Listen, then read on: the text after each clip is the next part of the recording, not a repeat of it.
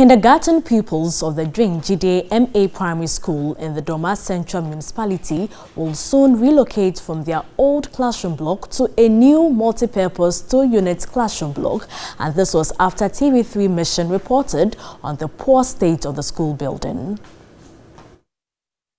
TV3 Mission first reported on the poor state of the classroom block of the Dwen Gyidie Basic School in March last year. The structure had deteriorated over the years, posing a danger to pupils and their teachers.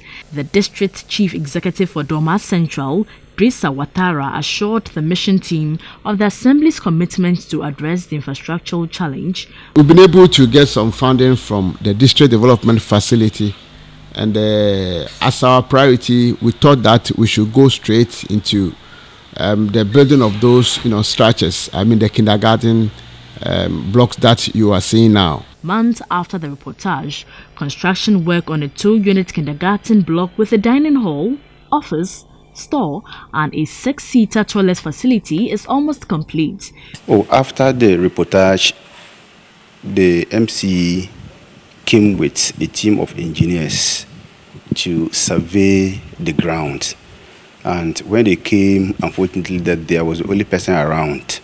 I mean, in terms of the school management committee and that of the PTA. So I was informed to meet them. Then we come together as a team and show them exactly where they should put the structure for us. And we arrived at the spot. The project, when completed, is expected to increase enrollment. The school head and the MCE for Doma Central were grateful to TV3 for highlighting the plight of the school. The Municipal Assembly as an entity, then the Municipal Chief Executive as an individual. What I will say to the Assembly as a whole is to come together and work. Then, individually to the MCE, I will say God should grant him long life. Same wish to Star Ghana. I think Star Ghana is the brainchild behind whatever that we are seeing today. Once you cover our stories, then you put us on our toes, because the world is watching through TV3.